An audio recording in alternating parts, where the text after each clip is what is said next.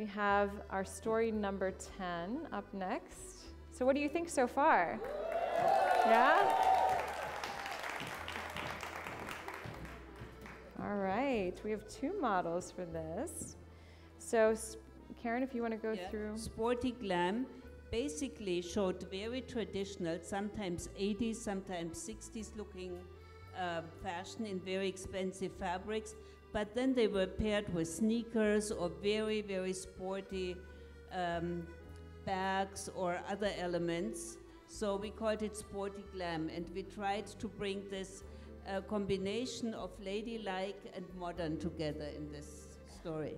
Exactly, and what I love that we're showing here, even with Sherry's turtleneck, it just is so stunning, and you can see how those work so well with different necklines. So we have, this is a descending cup chain piece with this beautiful, we knew that your customers were looking for some of those larger stones and wanted to offer that again in this piece. This is gold shadow in the center. And then it's combined with these soft tones of pink. So you have the addition stone. It's the light rose unfoiled, turned upside down. So if they have the light rose unfoiled Manhattan choker, it's an awesome layering piece for this as well. And then our custom colored chains here, it's like a champagne tone with the gold and then the pearls as well. So we always like in the fall, winter to offer a pearl look, and I think this is a great layering piece. Sherry is wearing the beautiful chandelier earrings that we're all really excited about. This is gorgeous. Even just wearing the earrings and a stack of bracelets like Sherry has, it's really beautiful.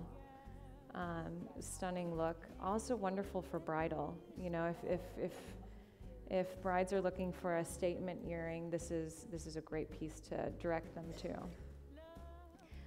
In the bracelet, we have these little accents of pearl as well, and you'll see that we have the light rose and the clear and the Sabika cut created by Swarovski with those tones of golden shadow.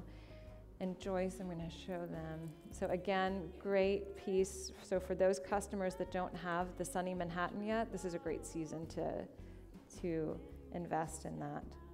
And look how beautiful that looks together. I know, right? So thank you, ladies.